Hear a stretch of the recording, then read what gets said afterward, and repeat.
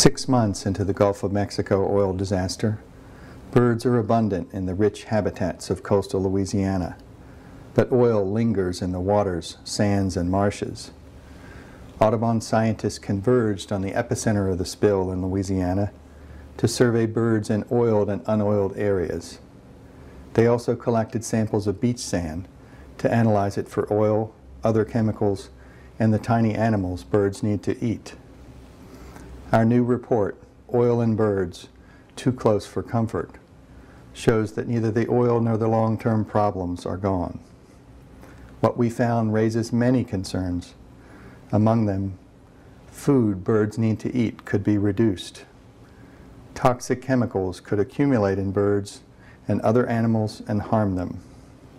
Harmful effects could include reduced reproductive success or reduced ability to survive stressful migrations. Extensive cleanup activities have diminished the value of habitats.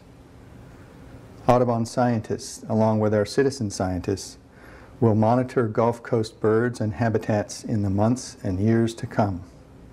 The BP oil spill is not the only threat to the region's birds, other wildlife, and people.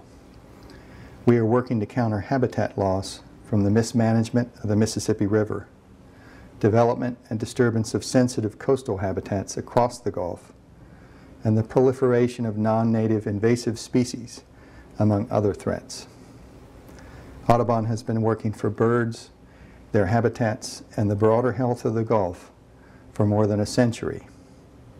Renewing this beautiful and globally important region will take all of us working together.